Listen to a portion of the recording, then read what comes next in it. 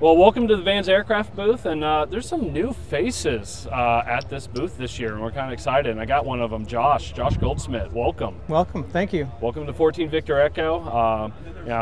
We're on the other side of the people who need customer service quite often because we have a lot of questions often. But so you stepped into the customer service role. How's that been so far? It's been very educational, very educational. So like you, I was on the other side of the role up until 5 weeks ago. Mm-hmm. I built an RV14A, and it took me about 4.5 years. I had a 27.5-year career prior to that. Okay. And I finished up my RV14A and took on a new student as a flight instructor. Okay. That new student turned out to be the chief operating officer of Vans Aircraft. And I thought, okay, I've been on the outside watching what's happening. I really like the things that I'm seeing, and maybe you could lure me out of retirement to be a part of that team. The truth of the matter is I've always wanted to be a part of the team. Okay. But the customer service manager position didn't exist. The kinds of job that I thought would be a good fit for me didn't exist. Okay. So how big is the customer service team now? Yeah, that's a really good question. Now and where you want to get to. Because exactly. There's probably two different answers. Huh? Yeah, so as long as my boss doesn't see this, I want it to be huge. I want it to be as big as I can possibly make it. But we have, so under the teams that I work with, I have the technical support team, the folks that you call and talk to when you have a problem or you email and you need help figuring out. So Kevin. I have Kevin. Kevin's our phenomenal. Favorite. Kevin has been one of my great teachers throughout my build, and then since I came to the company, he's been fantastic. Everybody there has really treated me well. So some feedback, bring Kevin back to Osh because yes. if you watch our channel at all, you'll know how big of a fan we are of Kevin. And that is not to say that anybody else there is not excellent as well. We just developed that relationship with Kevin. Well, that team is down to 2 people, and I'm really glad that we led with that, because if you're watching this video, I'm hiring for technical support team members right now. Perfect. And the goal is to grow that back to a size that allows us to respond to people's questions within a day or two.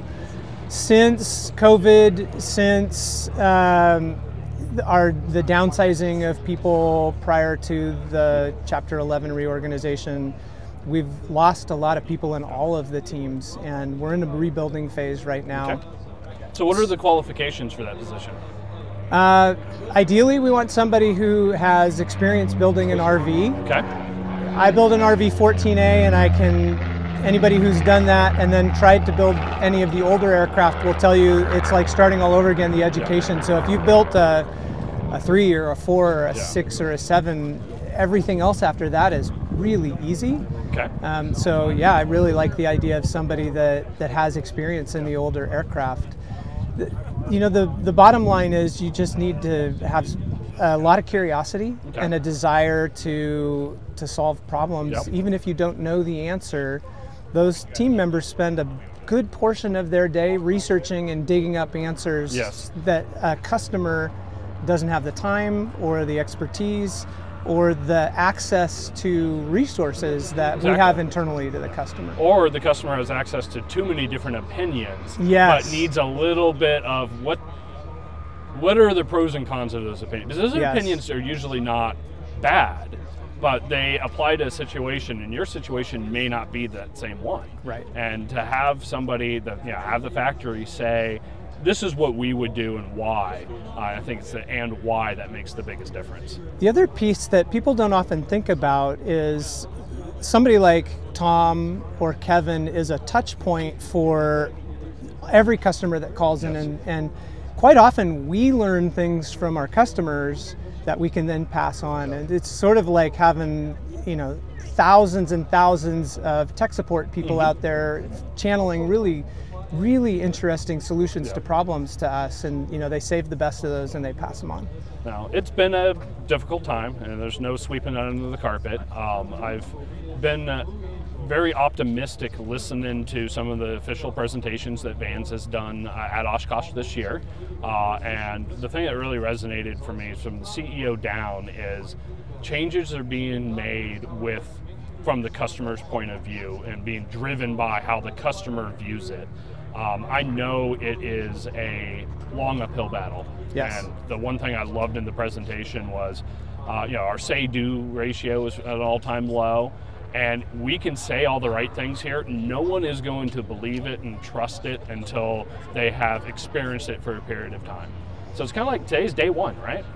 We're starting a new journey that we are hopefully climbing the hill the right way. I think that my timing in terms of joining the company fits into that scenario exactly the way you describe it. I feel really confident that if the company hit rock bottom, that it's on the upswing. Yep. I joined it on the upswing. The hole was pretty deep. Yep. We recognize that there's an enormous amount of pain and frustration and sadness and some heartbreak out there from people who have had real struggles realizing the kind of dream that I've realized with the completion of my RV14A, and that's my goal. My goal is to figure out how we put in systems, processes, and the kind of service that is needed to get other people across that line. Awesome. And it's there are other options out there in the home built arena, and I know there's been some people, one of our friends have jumped ship to one of the others. It doesn't fly like a Vans, and at the end of the day, nothing flies like a Vans aircraft. There's 11,000 aircraft from Vans out there flying, 11 more than that, and it's Dick Van Grunsen set the tone right at the beginning with what a RV should feel like, how it should handle. And I looked, I look at experimental aviation kind of the way I look at sports. First, you have to love the sport, and I love flying, and I love all the vendors here. There's some things that I've seen here that they have a different mission than what most RVs are designed to do, and I'm excited about those things. I think they're cool. But at the end of the day, my team is Vans. I did a lot of research. I picked the aircraft because of the ease of use of the plans, the technical support that the company gave, and I don't regret it for a moment. The thing is a magic carpet. I mean, it really is just incredible what it does well. And we did get a little sneak hint about the RV15 is still a priority. Yes.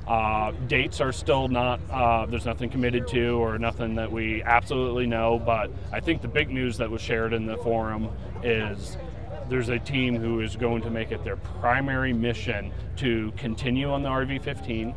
This does not resume the RV15. It never stopped. It just kind of slowed down significantly. So the RV15 is coming. It is coming. Worst case, they said what, 27?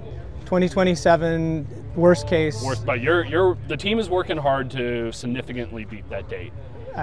So we all want it. Yes. That's the thing. Is it's such a different platform from what Vans has built, and everybody knows one aircraft is never enough. Exactly. You eventually want something that does things different than what you have, and I can't tell you the number of employees internally that are just waiting.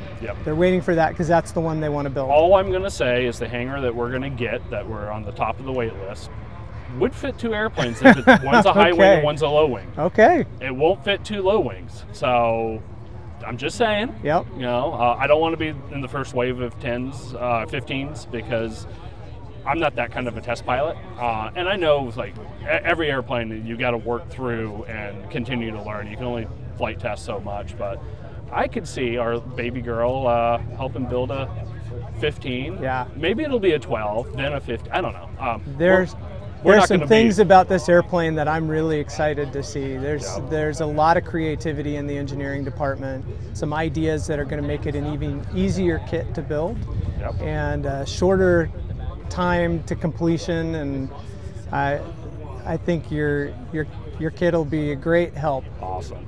Now tell me the significance of the new paint job in this RV10 behind us, because a lot of us remember the old, it was yellow and white RV10 that was sitting here. Where did that plane go? That is this aircraft. Awesome. Yeah, and I think when you ask the question about what is the significance of it, it's really special. This is serial number 1 of the RV10s, and the makeover that it got in some ways is kind of symbolic of what's happening at Van's Aircraft right now. You look at this airplane and to me, I see like a production quality aircraft with a beautiful panel and an interior. I see a paint job completed by painters at our company in-house. In-house. That absolutely killed it when it came time to, like, it's magnificent. Yeah. My plane isn't painted yet, and if I could figure out a way to get them to do it, I mean, they really did a phenomenal job. You know, one of our favorite vendors is Evoke, and we're gonna have them paint. And we all know Evoke is the top of the top when it comes to paint job. Yeah. I would not have been surprised if you told me this was an Evoke paint job. It's that good. So it is an Evoke design. Okay. And I mean, you can clearly see that in the lines. They do a Yes. spectacular job with the design. But yeah, everything from the paint job to the fiberglass work to the interior to the work that was done cleaning this airplane up, it all really represents what's happening at Van's right now. Excellent. Josh, I'm so glad to have gotten to meet you this trip and to welcome you as a customer to your new job. Thank you. Thank you for taking on the challenge. I know it's not easy, but us customers do appreciate it, and we're looking forward to the Vans 2.0, if we will, of where things are going. Just help keep the ship pointing in the right direction for us, please. That's my mission, and likewise, it was really a pleasure to meet you Thank you, on Josh. this trip. Take care.